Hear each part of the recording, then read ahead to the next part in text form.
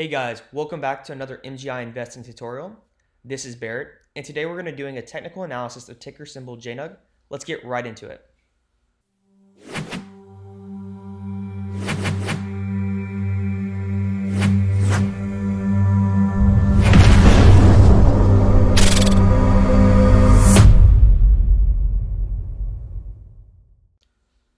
Okay guys, JNUG has had a massive sell-off in the past couple weeks.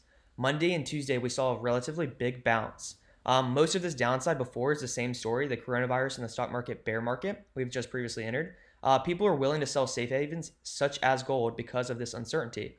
I would still be wary in trying to fade the rallies. I really want to see us close above $6. This could give way to $12 and possibly even the $24 gap. $6 was a very important support that we did break down below.